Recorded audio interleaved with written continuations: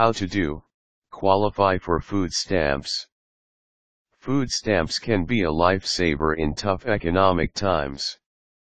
This guide will help you navigate the qualification process. Instructions. Quick tip: not everything you own counts.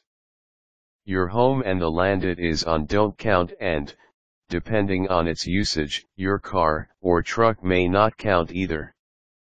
Step 1. Contact your local Supplemental Nutritional Assistance Program office to apply for food stamps. Did you know?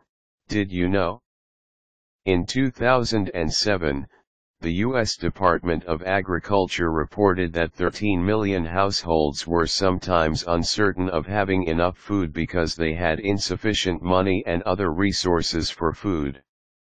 Step 2. Ensure that your household resources, including bank accounts, stocks, and cash, don't exceed the $2,000 limit for assets. If your household includes someone over 60 years old, that number increases to $3,000.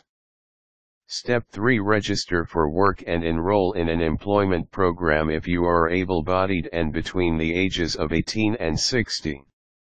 Step 4. Be sure that you are a U.S. citizen, U.S. national, or that you have qualified alien status.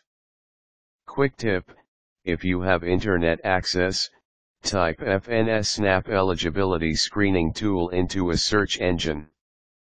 Answer the qualifying questions you find about income, immigration, disability status, and provide your birth date to determine whether you are eligible to receive food stamps.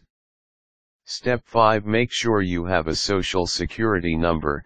This is a requirement for receiving food stamps.